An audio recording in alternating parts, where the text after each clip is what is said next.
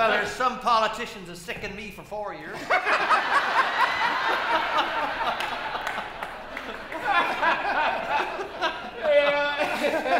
Or longer.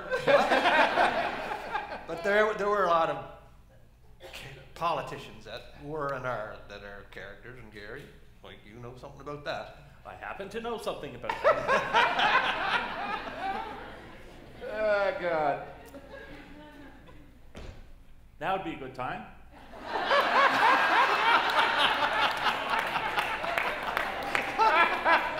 yeah, we know that guy. Now, for those of you who don't know who that is, that's Lawerence Macaulay. And Lawerence is in his 28th year of being the MP for the Cardigan District. Now, for any of you who'd like verification of that fact, his wife and sister are sitting right here. I plan on impersonating him. I don't care who you are, that's god darn awkward.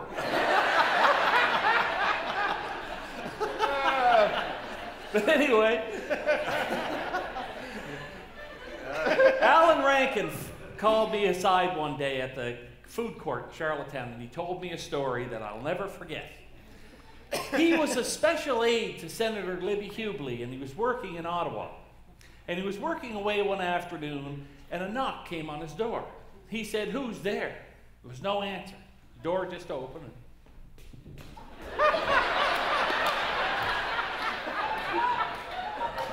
"What are you doing?" he says. "Oh," Alan says, "Hi, Lawerence. I'm just doing some work for Senator Hubly." "Well, tell me this. Do you want to go see the Dalai Lama?"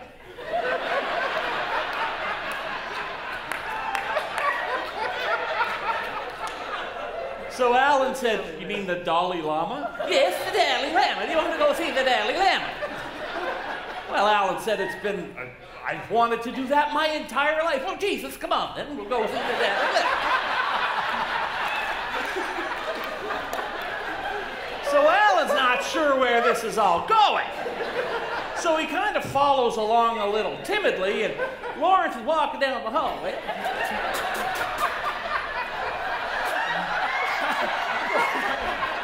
And he pulls the door and it doesn't open.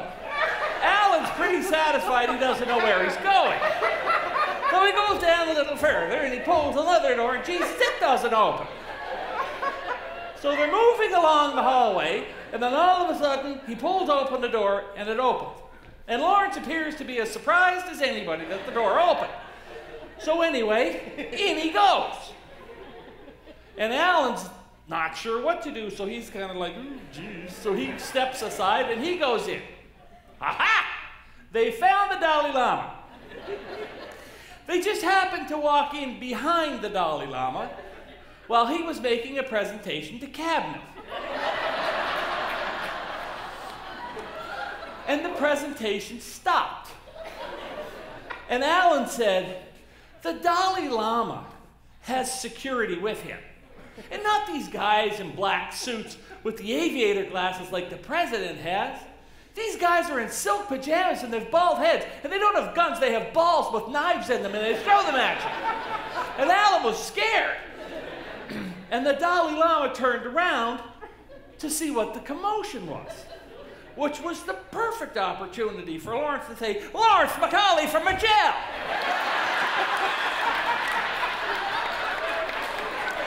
And this here's Alan Rankin from Charlottetown.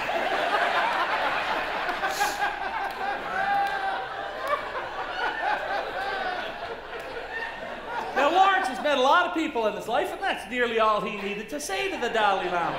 He'd pick it up some other time. He was more interested in who was in the crowd and what they were doing, so he was looking out like that. Then all of a sudden, as mysteriously as he arrived, he steps off the stage and walks away, and Alan's in the middle of this going, So they get out into the hallway, and Alan says, "Lawerence, the hell was that?" He says, "What are you talking about? What did we just do in there?" "Well, Jesus, you said you wanted to go see the Dalai Lama." "And we went to see the Dalai Lama." And he said, Were you invited to that? Jesus, no, I'm not in Canada. But I'll tell you this. If the Dalai Lama's in Parliament Hill, we have a right to see him. And we did. So he starts walking away, and then all of a sudden he stops. And he gets quite thoughtful. And he turns to Alan and he says, Alan, those Lamas, do you figure they're liberals or Tories?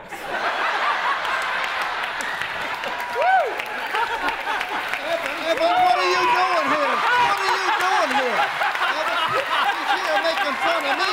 That's not right at all. Come on. I think that's awful to be making fun of me in front of everybody in Georgetown.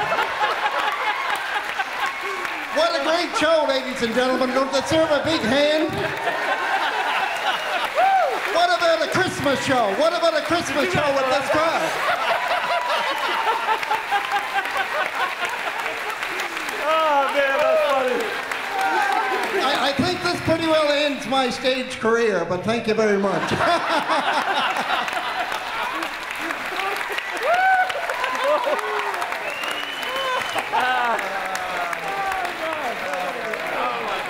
I did not know that was going to happen. I didn't know he was here.